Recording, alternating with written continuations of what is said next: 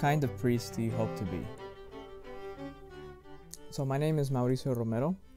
I am a fourth-year college seminarian here at Conception Seminary.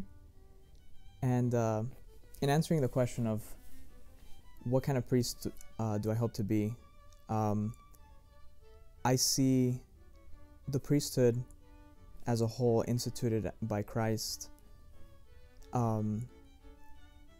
and how each priest participates in that one priesthood.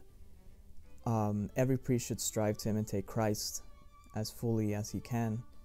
And I think three really important things that a priest should do, and what I would strive to do if, God willing, I become a priest, are true humility, to really practice renunciation of myself and of the world, and to really practice what one preaches in order for the people to see a true figure of Christ in this world.